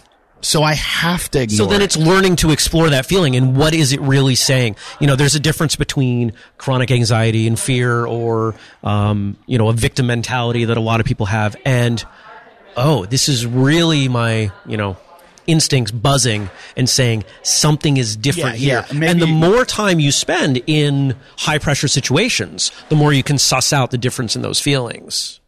I think you're right there, because when I was reading his book and he said that, you'll feel the hairs on your neck go up and you shouldn't do this or you shouldn't do that. But then there are times like when I'm going surfing and I just have this feeling like, it's probably sharky out there. I shouldn't go out there. And I'm like, that's an irrational fear. I need to put that fear away. Yes, there's a 1 in some million chance that I could get. And if I got attacked, I'd be like, I should have, I knew I had that feeling. Well, I have that feeling every single time, like it exists. Right. It's a consciousness. It's not I don't think that's an irrational fear. I think it's risk mitigation. There are certain places that I've heard you talk about that, you get there and you call it, I'm not going in there. That doesn't feel safe. Yeah. But this other place I know is safe because I've never heard of a surfer, getting bit here. And life is risk mitigation. Sure. There's not a good, if I cross a street, there's a chance I'm going to get hit by a car. Sure. But there's a far lower chance if I look and see if there's a car coming. Right. Yeah. So it's about balancing those actions versus the potential reactions. Yeah. It's just, I was having this nutrition argument with a friend and he was like, yeah, we're all going to die. And I'm like, yeah, but you're lessening your chances by eating healthy. You're going to live a longer life. And he's like, yeah, I know people that eat really healthy that die. And you go, sure, there's aberrations. There's definitely people that ate really healthy that died young, and there's people that ate shitty that lived long. I think that's people trying to justify not taking responsibility for their actions. I don't think that's actually their belief. I think they don't want to put in the work. I think they don't want to put in the work, but I also think that we all kind of float on these, hang on to these ideas that get us through the day. It's like, I'll go, you talk yourself into things. When I'm surfing and I think shark, I go, well, no one's ever been bit here. There's kelp here. I'm safe around the kelp. When they want to eat that, the French fries with gravy and cheese, they're going, I know this guy who lived to be 95 that ate McDonald's every day. And it's just their way of telling their mind to, okay, assuage that fear of that I'm going to die from eating shitty all the time. And I know because I do it in situations many, many times, like I said. So I don't know if it's so much they don't want to do the work as it's just the way they placate themselves. It's a similar mindset that comes up when we have the subject of self-defense. What are the chances that you're going to get this? What are the chances that you're going to go here and someone's going to try to kill you? Well, they're very small. Otherwise, I wouldn't go there, right? But the chances of eating that Big Mac, 7 times a week for the next 40 years, having an impact is pretty high. Yeah. It's risk mitigation. and I take it back. I'm going to be over-prepared or I'm going to be under-prepared. That's how I do everything. It's statistics. I was, it's funny, like looking at like the sports I want my kids to do. My daughter loves horses, loves them. And, everyone in our neighborhood has horses, and I wanted to get her into riding. And I'm very like anti-motocross, not motocross, motorcycles. My best friend died on a motorcycle. So that's my go-to. I just remember Bob died. Yeah. That's what I know about motorcycles. But I started looking into what are the most dangerous sports. Equestrian, number Horseback one. Riding. Yeah. Number one most dangerous sport. And I'm like, do I want my daughter riding? I had a horse try to kill me in the ocean in Jamaica once. What do you mean? I was riding a horse. I was on one of these planned sort of things, and you don't even have to hold the reins. The horses just kind of plug along. I used to ride horses as a kid. And there's a section where we're riding through the ocean. I'm like, oh, this is friggin' awesome, horseback riding in the ocean in Jamaica. I mean, they're snapping pictures of you. It's super cool. I'm up to my waist. And then this fucker decides that he's going to rear up and try to knock me off. And I'm like, you didn't cover this in the initiation. Yeah. And if it rears up and falls on you, oh my God. It was not, did you go off? Barely held on. But if you fell off, you were in the water too. What, like a couple feet? Foot of water? Chest high. Oh, you would have been okay. But it's if the horse falls on you is where you're in the trouble. Right. And I don't know what a horse does if it falls over in the water. I'm assuming it kicks a lot. My neighbor that tries to get me to ride with her all the time, she's, she likes to have her horses exercise. She's like, come with me. And I'm like, oh, okay. And I'm like, I can handle it. I know if a horse reared up, I'd jump off. That would hurt like hell. You could break a neck, hip, anything, arm. But, it's probably worth it. The trails are great. I'm thinking about it. Then one day she comes back. She's wearing a sling. I'm like, I broke my wrist. I need surgery. I'm like, what happened? She's like, there was a snake in the trail and the horse freaked out. Isn't that a huge percentage of what gets them to rear up? They come on a snake. Yeah, snakes are scary and they're all over the place. So, you know, I'm just like, yeah, I think that's where I start evaluating and start doing like the mathematical equations and going, I don't ride a motorcycle. I wear a seatbelt. I probably not going to ride horses. That's about it. I mean, I'd parachute before I'd ride a horse. Probably statistically safer. I rode a water slide the other day. The Great Wolf Lodge.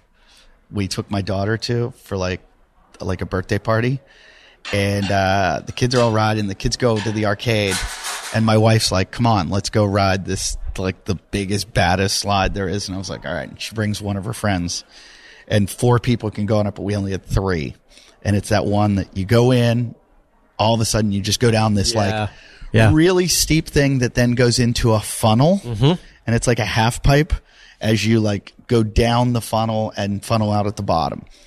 So I'm back to the cliff and I was scared, but I just did that thing where I'm like, you can do anything. You're fine. Nobody dies here.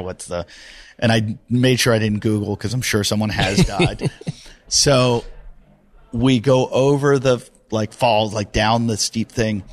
And then we just shoot up this wall and I hear her friend do this blood curdling scream that is, I don't think a woman could scream like that unless they were watching their child get decapitated.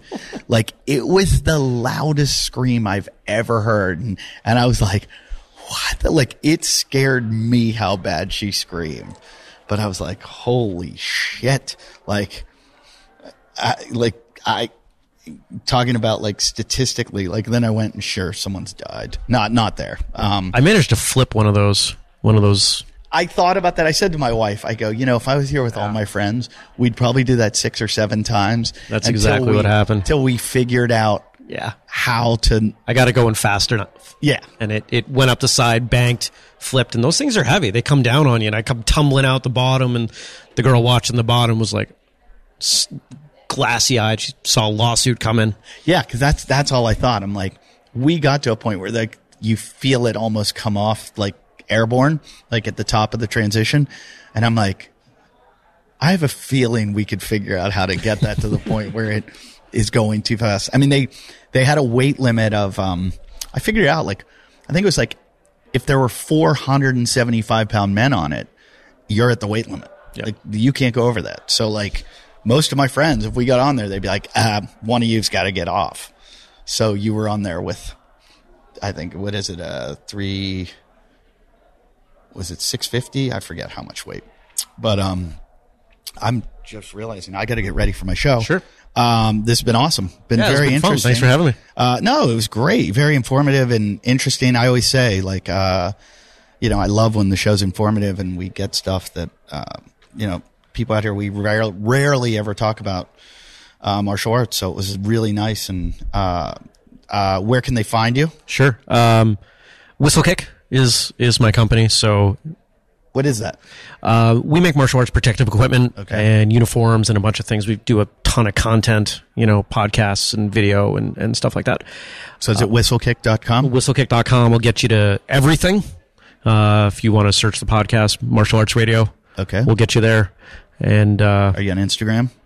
Yeah, Whistlekick is the brand. And then if you want to find me personally, Jeremy Lesniak. Is that what you do full time? Beyond full time, I do a couple other things. Okay. All do. Yeah. It's hard to have just one job anymore. It's impossible. Okay. And, thanks for doing the show. I appreciate it. You guys know what to do now. Rate, review, comment, and, check out my show schedule at eddieift.com. I don't know when this is coming out, so I don't know where I'll be, but there's a lot of crazy stuff coming up. Tons and tons of shows. So eddieift.com. Thank you, Jeremy Lesniak. Sorry, Gordon Wagner and Garth Willoughby.